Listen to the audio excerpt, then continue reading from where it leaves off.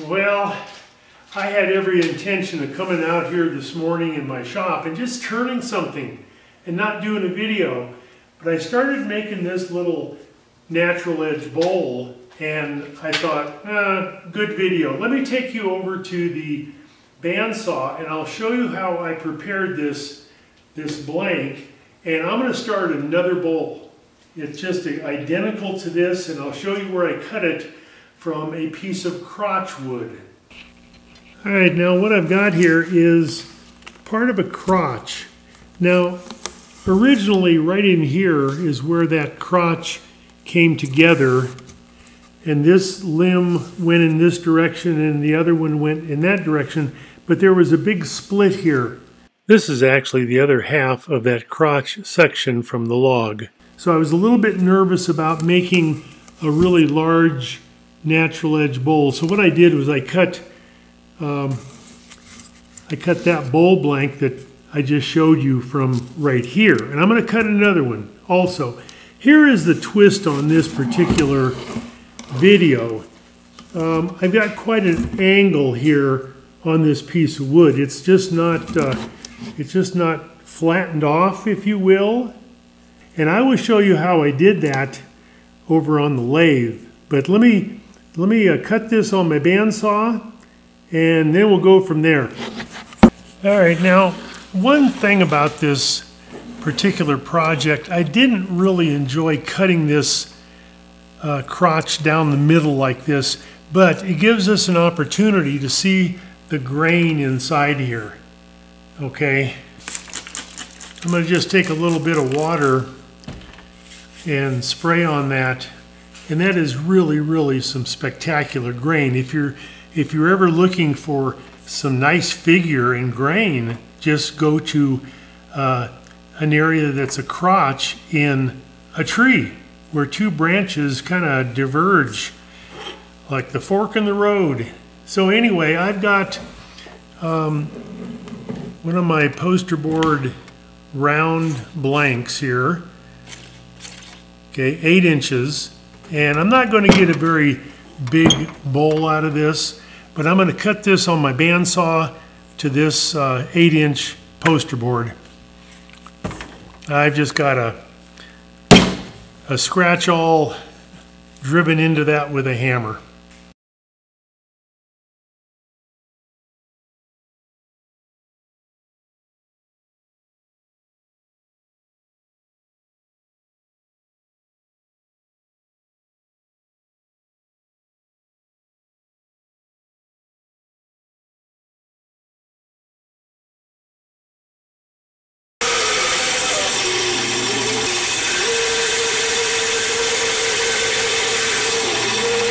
I cut my bowl blank a little bit large. That doesn't hurt. And what I'm going to do, let me take this out of here. Now what I'm going to do when I put this on the lathe is I'm going to take this blank and turn it. It's really sort of, you know, out of balance, if you will. I need to cut this at an angle like this. I'll do that with a gouge on the lathe, and I'm going to save as much of this grain as I can. Is it grain or figure? It's probably more figure than anything else, but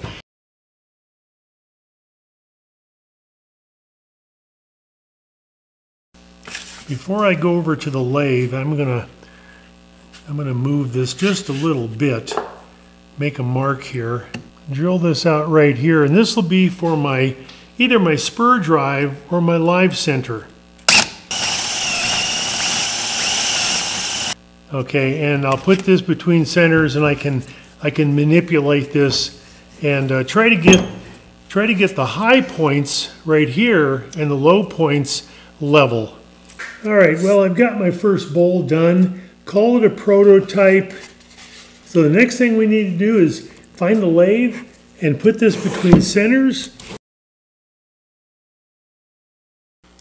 Now, one interesting thing about this bowl blank, it's covered in lichens, or not sure what it is exactly. It's not mold.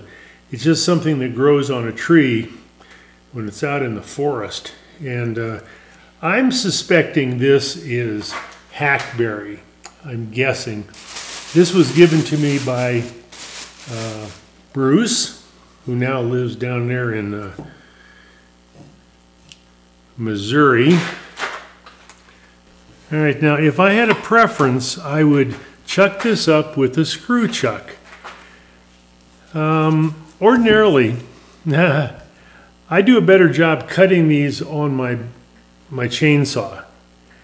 There's no safe way, in my opinion, to cut this, okay? And I may not go all the way up to this line, but you can see I'm going from the bark here to the bark here, okay? And I probably won't go to that line. I'll start trimming this away here and see where I'm at. But what I'm aiming for is a level surface on this bark right here in this orientation. So I need to just put this onto my lathe. I've got a nice hefty spur drive on this end. And again, I've got that drilled out with a paddle bit or a spade bit. And if this comes loose, this will guarantee that it's not going to fly off. It's going to be sort of captured in that drilled opening there. Okay, there we go. So what I'm going to do, and I may slowly work my way up to this line. You got a lot of wood to take off there. That's okay. One thing I'm going to do, just to guarantee my spur drive is really embedded in that wood. Lock my spindle, and I'm going to just turn that back and forth, and that'll really drive that in there. All right.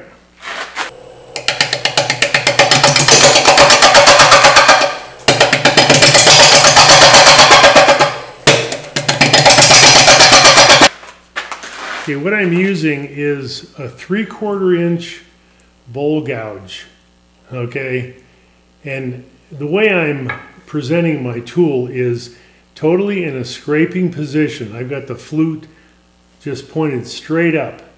That means when I put this on my tool rest, the force of the wood is going right down into the tool rest, and that really saves my hands, okay?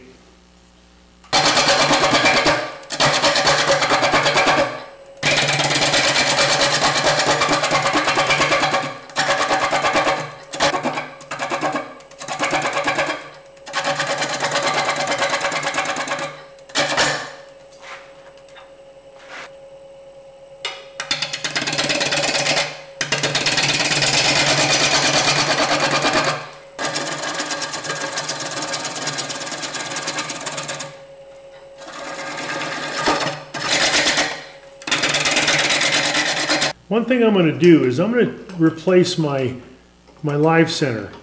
So I'm going to just simply put this cup center back in there. And I took a wood chisel and I took most of that wood off. It was at a really bad angle. So once again, I'm going to readjust just a little bit. I don't want to do this too much because I don't want to remove too much of this wood. Kind of bound by that, however, just to kind of keep these high and low points level.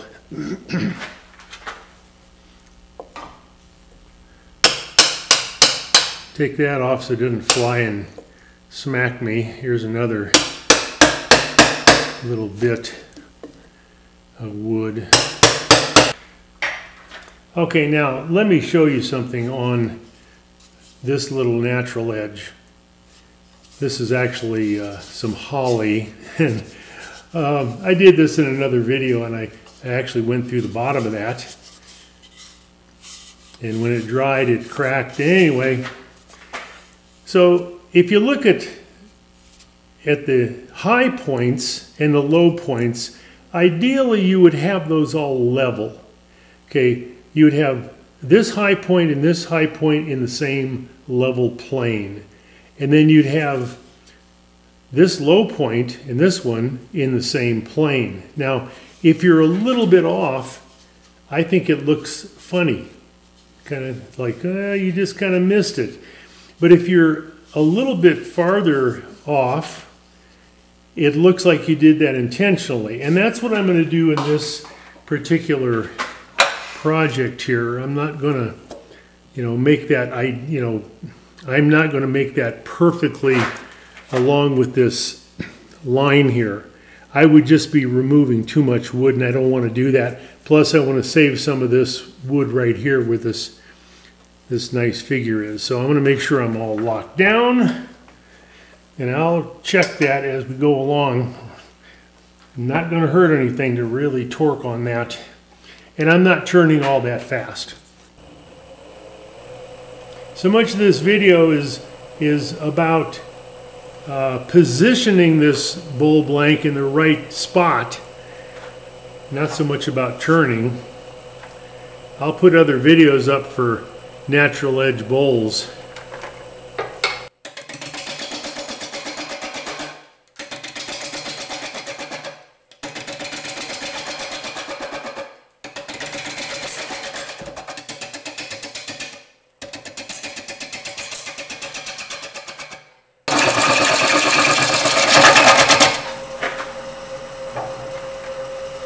All right, now perhaps you can tell right in here, I'm starting to get level and trued up. My tool rest is a little bit high, so I need to find a scroll chuck that I'm going to use, and it looks to me like I've got a little bit more wood on this end than I do over here, which might be kind of cool. So we'll just kind of see as we go along there. So let me work on this a little bit and we'll start forming the tenon. Okay, now I've selected the chuck and the jaws I'm going to use. These are 3-inch chuck jaws. This is a Nova chuck. This is one of my old ones, but this is a really good size. It's a little bit larger and a little bit maybe beefier. So I've got that marked on my calipers and marked it with pencil. So I can take that down and form my tenon. And I'm gonna find a little bit smaller tool. I'm gonna retire my monster here.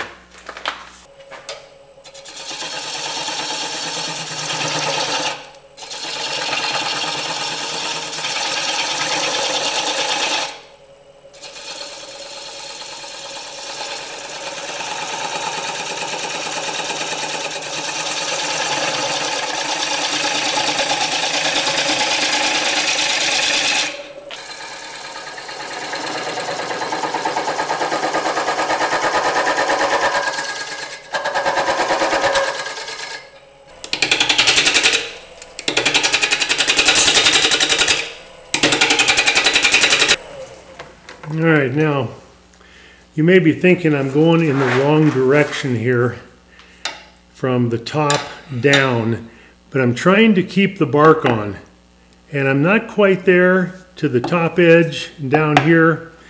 I'm going to reverse my bowl and put it in my chuck jaws at this point, and then I can kind of approach the top of my bowl a little bit easier. So let's do that. All right, so I'm all ready to chuck my bowl blank up into these 3-inch jaws. Now let me show you one thing you've got to be careful about. This center bit right here, it can be too big to fit inside that center of your chuck jaws, so I'm okay. Kind of measure that a little bit. Now, something you can do here. Now, I'm going to bring my tail center up just to kind of give me another hand. Put a little bit of pressure on that. There we go. Now, make sure I'm locked in really, really well. Okay, that should do it. Now, I typically turn these in one go. I finish turn them. I'm not going to rough turn this and let it dry out. I'm sacrificing some of the level high points and low points on this just to save some wood. I could keep going and take more wood off the bottom, but I don't want to do that. This bowl is getting small enough as it is. So it's going to be a little bit out of balance, but that's okay. It'll be a little bit funky.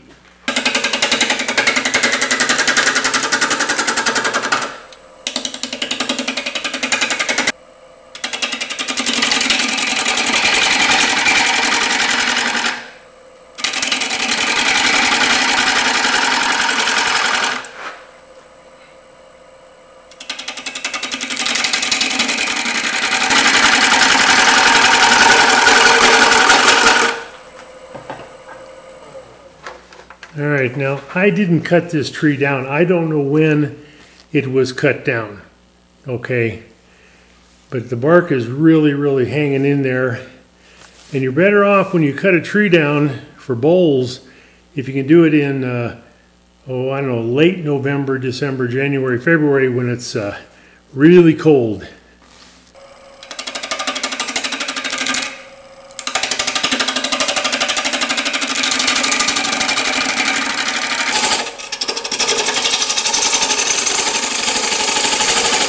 I'm going to take my tail center away and hollow out the inside of this.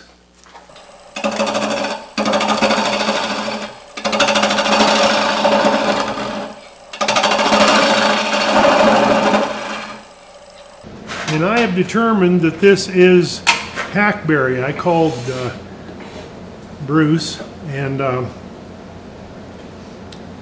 he did drop this off at my house last time he was in Billings, so I guess it came from Missouri.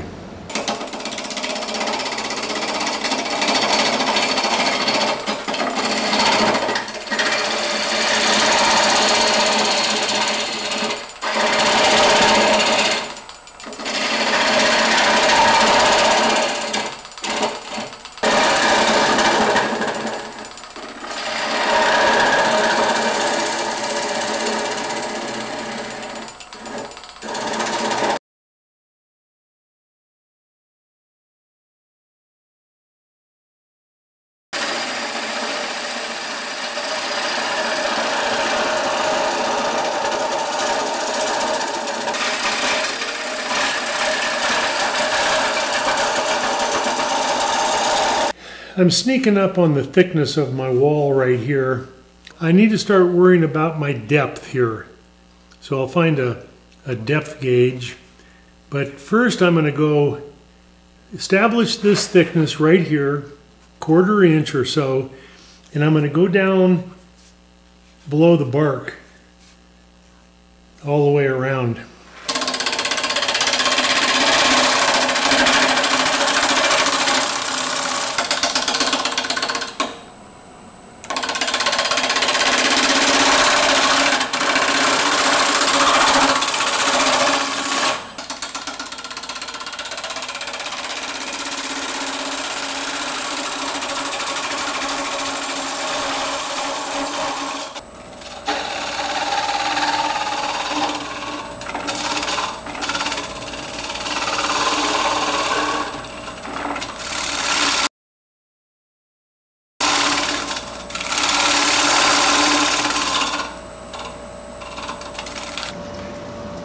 All right, I'm sneaking up on my final thickness here. I'm about almost 1 inch thick down there. I got a little ways to go. Yeah.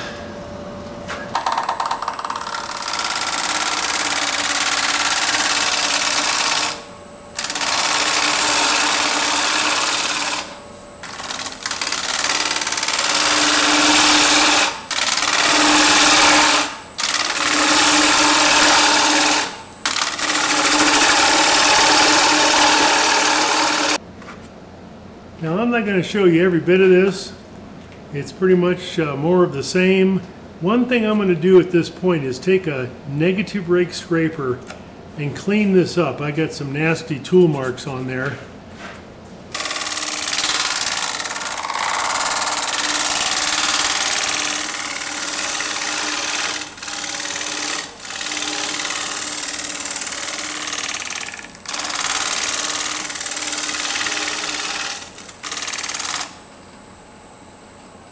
So I'm going to go back to the bottom and establish that thickness there. My wall thickness right here is pretty good.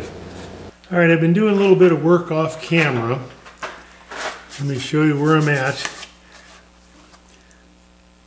I got everything pretty much the right dimension down to this center bit here. It's probably 4.5 inches in diameter. And I'm working my negative brake scraper. Okay, let me just do a little bit of that and I'll show you the shavings I'm getting off that. Still a little bit thick right there.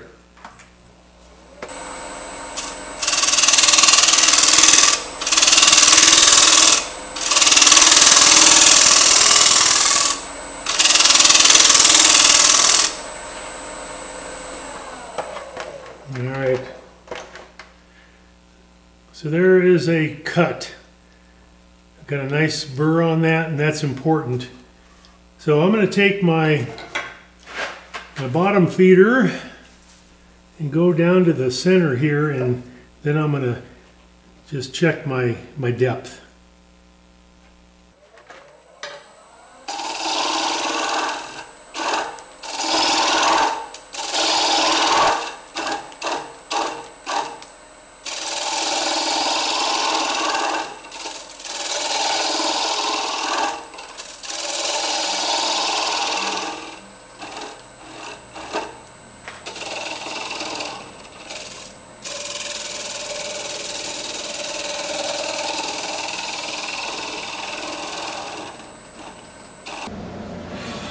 Okay, now what I'm doing is I'm taking my calipers and I'm putting them inside right here where these two chuck jaws come together. All right. Less than 1/4 of an inch. Not what I wanted.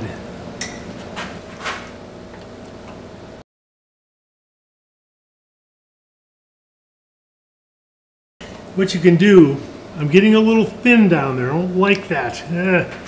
I still need to level off this surface with my scraper. What you can do is take that tenon and make it a foot detail, which I did on this bowl right here. Okay. Hopefully you can't really tell that that's a tenon, maybe if you're a wood turner, but you can use part of this for your thickness on the base. So I'm going to find my scraper and just clean that up and quit.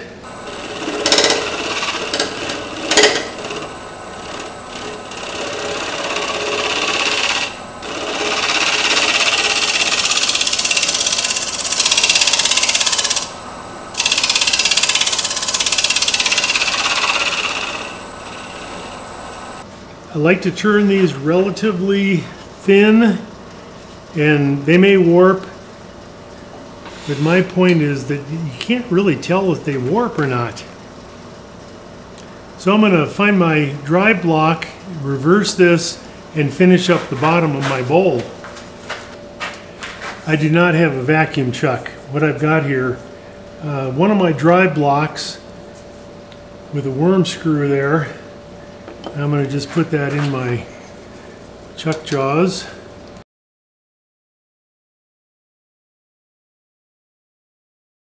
Okay, I've got my bowl blank chucked up between centers, basically against the drive block.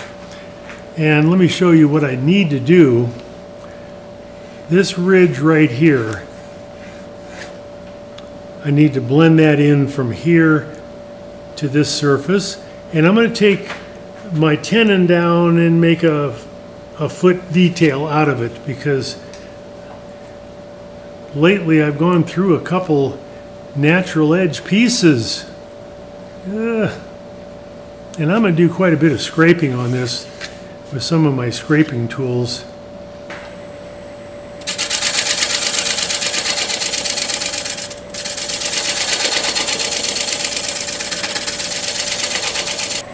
I'm turning right at 800 RPM.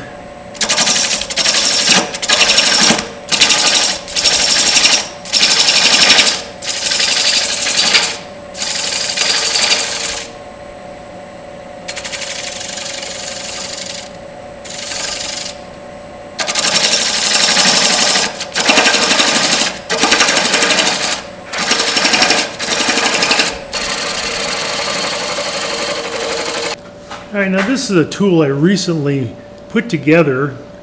This is a Robert Sorby 1-inch 25mm scraper. Made a handle for it. And I've got some tool marks and bumps, and I'm going to just kind of go over that with my scraper. And it's important to have a nice burr on that tool.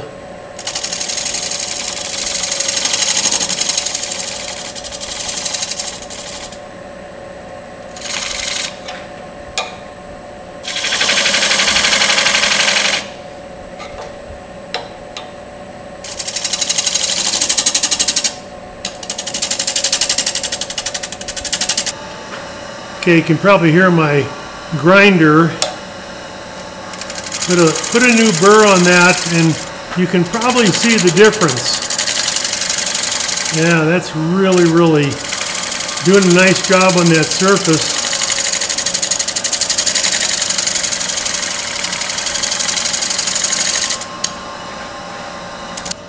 All right, now I'm going to work my way up the side with my scraping tool. And you can see right here the difference between this surface and this surface. I got some torn grain up here that I'll need to deal with. This is pretty soft wood. And I will finish these bowls, put a little finish on them, and show you the final result. So yeah, out of balance, I don't know, I like it. I think it's okay. A little different, with a little bit of some of that crotch figure right here on the side. So, show you some pictures. Thank you for watching, and talk to you next time. Thanks.